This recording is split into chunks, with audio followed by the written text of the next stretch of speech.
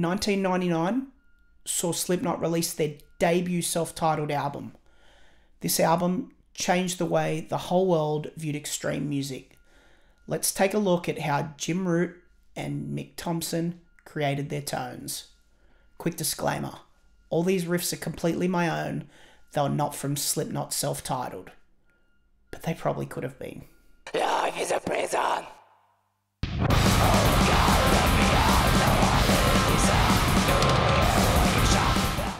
I remember being introduced to Slipknot. I was a brand new kid at a brand new school. It was 1999, end of the year. As I said, I was the new kid at school. I absolutely hated life. I had no friends. I had no direction. I didn't know what I wanted to even do at that stage. I couldn't play guitar very well. This album came along. It steered me into extreme music. It set up a whole new direction for me to take in life. So let's take a quick listen to my recreation of the ferocious sounds on Slipknot Self-Titled.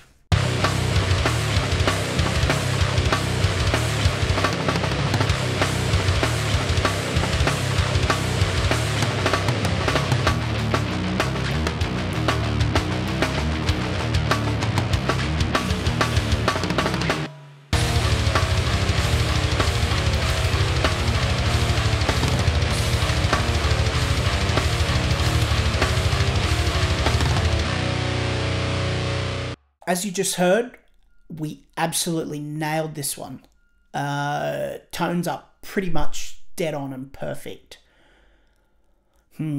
Like the last Slipknot breakdown I did, the band recorded with Ross Robinson. That's important to mention because I have said this in another video, but each guitar is it's panned one left, one right. Just like you'd hear in a live setting. Ross is huge on capturing the band's core sound. So what you hear is one take from start to finish, flaws and all. The mistakes add to the sound, and if you listen carefully, you're going to hear mistakes in the official recording and release. Like, that's a fact. Just listen to the lossless files. You can listen to them on Apple Music now. You will hear errors. You'll hear them go out of time from the click. It's real. It's raw music. So what we'll do is I'll play the guitars on their own, one guitar followed by the next. We'll do Jim's first, followed by Mick's. And then we'll have a chat about the amps.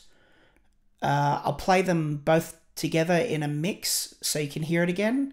And then I'll explain a little bit more. There is a little bit to get through for this, but it's well worth it. Yeah, just enjoy. It's a good one. Just before I do play the sounds, if you enjoy what I'm doing, please just hit the subscribe button. There'll be lots of regular updated content, mainly focused on black metal and extreme music. Yeah, here we go. Guitars by themselves.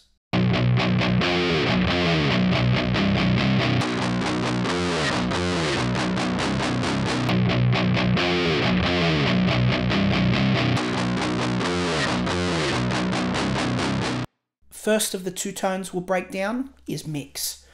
That was the second guitar tone you heard in the little sound clip I just played.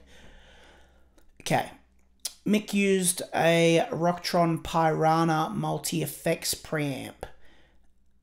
I picked one up for a little under $200 on eBay. It wasn't hard to find, and it is old. So I'm sure if you want to recreate this tone on your own, you can pick one up for fairly cheap. So the Rocktron Piranha, how's it sound? To me, it's really, really aggressive. It's a little muddy, and I do know that on the album, Mick used a 10-band EQ. This was to take away harsh frequencies. It does also tighten up the sound a little bit. Well, not a little bit, it does tighten up the sound. I did this in my DAW because I don't have a 10 band on me like a pedal, and I didn't want to put it through a loop. I simply put the preamp straight into, as you can see, the Baron custom back there. I put it through the loop and use the power amp from that amp when tracking. I don't know if I'd play the Piranha for anything else but this. I'm actually going to sell it. I didn't enjoy it personally. It's an aggressive sound, but it's just not there.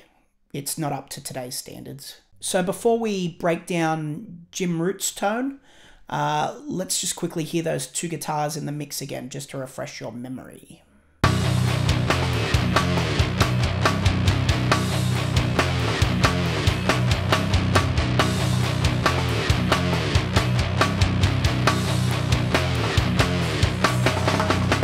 Jimroot used a Laney Pro Tube lead.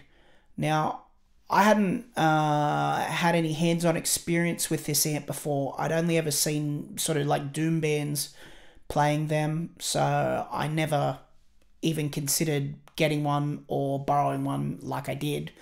The amp, though, I did find out is just it's basically a JCM 800 at heart. So I didn't have any trouble dialing in the tone I was looking for. No, I take that back. I did have spend a little while because I worked out I'm pretty sure there was no boost used on this. Pretty familiar with bands like Slayer and early Metallica using the 800. It's one of my favorite amps, so I've had a lot of hands-on experience with that amp. And I can tell you there was no 10 band used, and I'm pretty sure it's not boosted. It sounds thick in the mix. It doesn't sound completely tight. This amp you got to give props to Jim, because his sound is controlled and he is not a sloppy player at all, and that would have came through quite easily on this raw record, the way it was captured by Ross.